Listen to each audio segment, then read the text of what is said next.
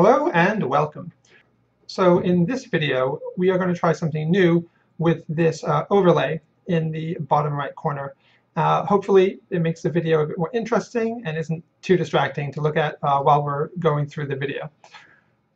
So in version 113 of the analyzer, there are several buttons that now appear above the track map right here. These buttons used to be hidden underneath a gear icon, which you had to click to display them.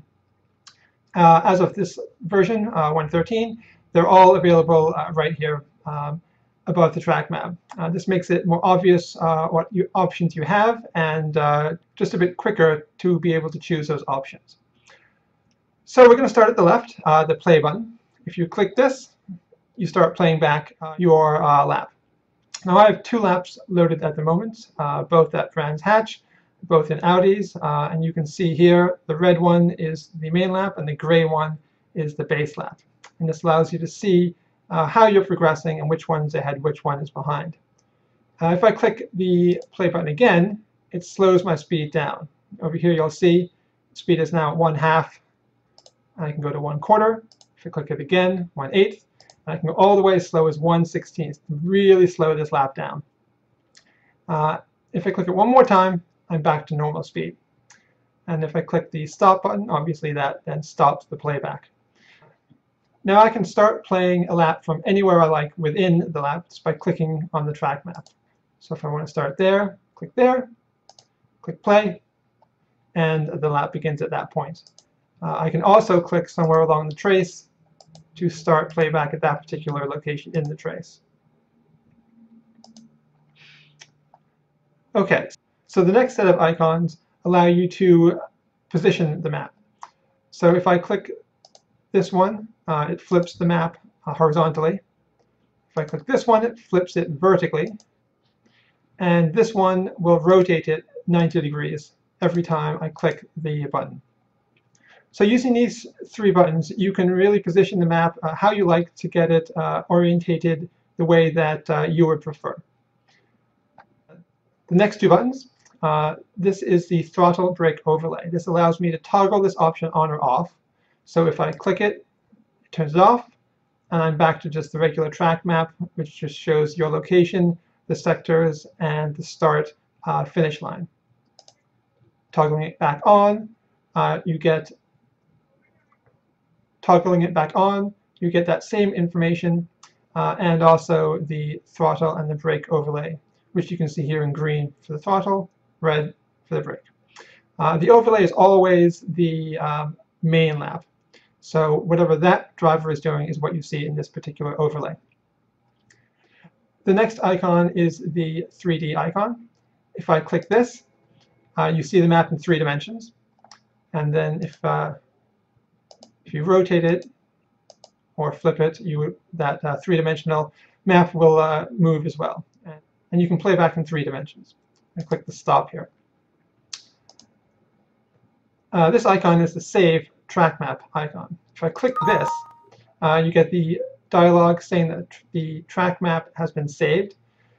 This is important when you're using live telemetry. If you don't open a lap like this and save it, using this save icon. When you go to live telemetry, you will just see a square for the track map. So you need to open it and save it first. The one exception is if you have a commercial license and you have a base lap loaded, then the track map can be generated from that base lap and you don't need to save the track map before you go to live telemetry. Then the final button is this analysis button here on the right. This takes you to the lap overview, which you can also get by going here under the analysis menu. So if I click this button, it takes me to my lap overview in the analysis screens. And if I look at an analysis that has a track map, like the speed comparison, for example, you also see these same icons at the top.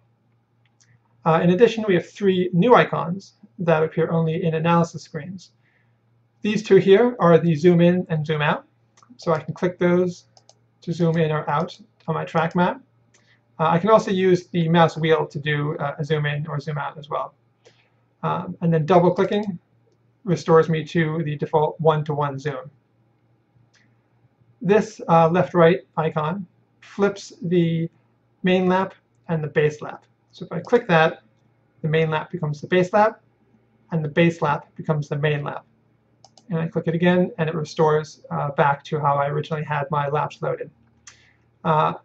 When you have two laps loaded in the analysis screens, and you have the throttle brake overlay displayed, you will see both the throttle brake overlays for both the main lap and the base lap. So here on the left side is the base lap, which is indicated by B, and on the right side is the main lap, which is the L. So you can compare how the throttle and the brake are being used by both laps at each point on the track. And then finally, this little X icon is you click that, and you restore back down to the telemetry traces and track map display. Okay, now through the magic of editing software, I am doing some live laps around the Brands Hatch circuit. I'm in the Ferrari right now. And I'm doing this just because I wanted to show the live telemetry on the analyzer and how that changes the icons that we were just discussing above the track map. So first, please forgive any slow laps because I am talking about the analyzer and only partially looking at the track when I'm doing this. So the analyzer icons above the track map, when you're doing live telemetry, get replaced by the lap count, which you can see there. I've done 2 laps, your last lap time, which was a 1:30, and then your best lap time, which was also 1:30, because last time I did my best lap. And this last lap I did was just a 1:34, which was terrible compared to the 1:30. But this gives you an idea of what you get to see when you're doing live telemetry on the track map. And because I saved the track map when I was looking at it on a replayed lap, I got the full track map during live telemetry, as opposed to just a square, which I would have got if I had not actually saved that track map image. So I hope this has been a useful video.